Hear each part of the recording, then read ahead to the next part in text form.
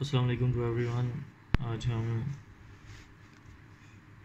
7th class chapter number 5 की जो exercise है उसका सॉल्यूशन करने जा रहे हैं। तो इसमें हमारे पास सबसे पहले है encircle the correct option, select the one that is different from the other. ठीक है, क्या चीज़ बाकियों से अलग है? Solubility, conductance, oxidation, cooling of a substance. Solubility से केमिकल चेंज आता है, कंडक्टेंस से भी केमिकल चेंज आता है और ऑक्सीडेशन से भी एक केमिकल चेंज आ सकता है। I think so cooling of a substance is entirely different from all other. उसके बाद है कि एक फिज़िकल चेंज होता है कब? जब आयरन को जंग लगता है, आयरन रस्टिंग है, तो ये तो डेफिनेटली एक केमिकल चेंज है ना। Solution of common salt is heated, कि साल्ट सोल्यूशन को हीट किया जाए, साल्ट को नहीं, साल्ट सोल्यूशन को। उसके बाद है कि a piece of would Burns, लकड़ी का जलना जो कंबस्शन है, ये भी एक केमिकल चेंज है। शुगर इज हीटेड, ये भी कंबस्शन है और ये भी एक केमिकल चेंज है, डिकम्पोजिशन है। तो सो B option is the correct option. उसके बाद है कि gas produce on heating potassium chlorate KClO3, उसको गर्म करेंगे तो क्या बनेगा? तो यहाँ पे हाइड्रोजन का ऑप्शन है, ये पॉसिबल नहीं है क्योंकि इस फार्मूले में हाइड्रोजन ही नहीं है। मीथेन इस फार्मूले में नहीं है, कार्बन डाइऑक्साइड भी इस फार्मूले में नहीं है। तो only gas that is present in this formula is that oxygen from the below options. तो D oxygen is the correct option. उसके बाद है कि select all that happens during a chemical reaction.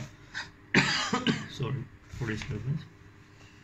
हमने उन तमाम को सिलेक्ट करना है जो केमिकल चेंज के दौरान होते हैं। सो ये है कि टेम्परेरी चेंज अकर्स, तो ये तो नहीं होता। केमिकल चेंज जो है वो आपको पता है कि परमानेंट चेंज है। Composition of substance change, yes it occurs in a chemical change. Properties of substance are change, yes it's occur in a chemical change. New substance with different properties from it's also occur in this chemical change. So option B, C, D are all correct. These all things happen during a chemical reaction. उसके बाद freezing point of liquid क्या है? एक chemical change है, एक chemical property है, physical change है या नन ऑफ अबव।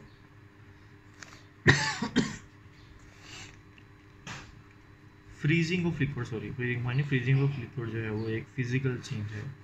हम पता है कि स्टेट जो है वो दूसरी स्टेट में कन्वर्ट होती है, मतलब लिक्विड से सॉलिड में कन्वर्ट होती हैं चीज़ें। उसके बाद है कि what are the products when electric current is pass through water, कि अगर हम पानी में से बिजली गुजारते हैं तो क्या बनता है? क्या वो स्टीम बनती है? नहीं, वो स्टीम नहीं बनती। हाइड्रोजन और स्टीम बनता है, ये भी नहीं होता। अगर स्टीम बनना है तो भी सारे ने स्टीम बनना। ऑक्सीजन और स्टीम बनती है, ऐसा भी नहीं होता। So hydrogen and oxygen both gases are produce, C option is correct. उसके बाद है piece of iron is kept in air for 5 days। ठीक है, उसको रखा है हवा में, उसके ऊपर जंग लग गया है। वो जो जंग है वो क्या है? जंग का से उसकी फॉर्मुलेशन पूछ रहा है कि वो आयरन सल्फाइड है, आयरन क्लोराइड है या आयरन हाइड्राइड है। तो it's correct option is iron oxide, A option. उसके बाद है कि during combustion a substance react with.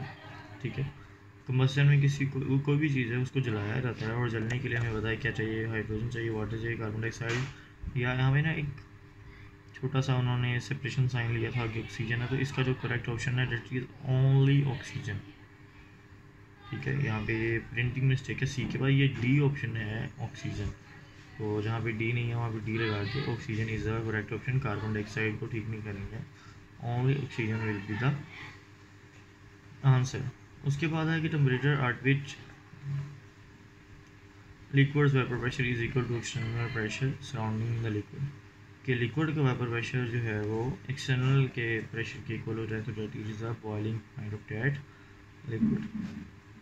उसके बाद पूछा है कि G silver hydrogen sulphide plus oxygen, silver sulphide and water, the equation is silver hydrogen sulphide और ऑक्सीजन। इनको मिलाया है जिससे सिल्वर सल्फाइड और वाटर बना है। ये कंबसन है, रस्टिंग है, टार्निशिंग है या फिर डिहाइड्रेशन है। तो क्योंकि इस रिएक्शन का जो एंड प्रोडक्ट है वो वाटर है, तो I think so that is actually अच्छा silver hydrogen sulphide plus oxygen. ठीक है, तो ऑक्सीजन हो रही है और साथ में सल्फाइड बन रहा है और साथ में वाटर बन रहा है। तो I am little bit confused in combustion and dehydration. ठीक है, but the main difference is that कि कंबसन के अंदर जो है वो डेफिनेटली हीट जो है वो इवॉल्व होनी होती है, लेकिन यहाँ पे हीट इवॉल्व जो है वो नहीं हुई। सो I will go with dehydration, that is option D. उसके बाद हम आ जाते हैं इसके शॉर्ट क्वेश्चंस के ऊपर। सबसे पहला डिफाइन फिजिकल चेंज, सो आपको 56 पेज नंबर मिल जाएगा। केमिकल चेंज आपको 57 पेज पे मिलेगा। उसके बाद फिजिकल प्रॉपर्टीज़ क्या हैं, ये बुक में नहीं है, तो इसका सिंपल आपने ये लिखाना है कि the properties that depends upon physical state. ठीक है, properties that depends upon physical state are called physical properties, and the properties that depend on the chemical composition is called chemical properties। ठीक है, दोबारा रिपीट करता हूँ कि properties that depends on composition। ठीक है, properties that depends upon composition are chemical properties, and the properties that depends upon physical state are physical properties। Melting point की definition आपको 62 पेज पे मिल जाएगी। फ्रीजिंग पॉइंट की डेफिनेशन भी आपको यहाँ पे बुक में नहीं है, तो ये भी आपको लिखनी पड़ेगी क्या है फ्रीजिंग पॉइंट की डेफिनेशन। मैं बोल देता हूँ, अगर किसी को मैंने कल भी कहा था कि अगर चाहिए रिटन फॉर्म में चाहिए तो मुझे कमेंट सेक्शन में बोल सकता है, अदरवाइज़ आप नेट से भी देख सकते हैं कि फ्रीजिंग पॉइंट क्या है। तो फ्रीजिंग पॉइंट है कि the temperature at which the vapour pressure, ये यहाँ पे था ना, यहाँ पे temperature at which a liquids vapour pressure is equal to, यहाँ पे लिखा ना एक्सटर्नल का आपने कहना है सॉलिड स्टेट प्रेशर। ठीक है, equal to it's solid state pressure. तो फिर ये आपका फ्रीजिंग पॉइंट की डेफिनेशन बन जाएगी। उसके बाद बॉइलिंग पॉइंट की पेज नंबर 63 के ऊपर दी है, सॉल्युबिलिटी की पेज नंबर 62 पे है, रस्टिंग की 58 पे है, टार्निशिंग की 59 पेज पे है। उसके बाद सॉरी अगेन हमें कंप्लीट करना है इसको। हाइड्रोजन और ऑक्सीजन मिलेगा तो वाटर बनता है, फार्मूला H2O। क्वेश्चंस को बैलेंस करने का नहीं कहा, सिर्फ कंप्लीट करने का कहा गया है, तो आप इसको वर्डिंग की फॉर्म में लिखेंगे। Carbon plus oxygen definitely carbon dioxide, methane plus oxygen ये कंबस्टन का रिएक्शन है, इसमें carbon dioxide plus water will be the product, nitrogen plus hydrogen that will be ammonia, and iron plus sulphur iron sulphide. तो I hope कि इतना काफ़ी है।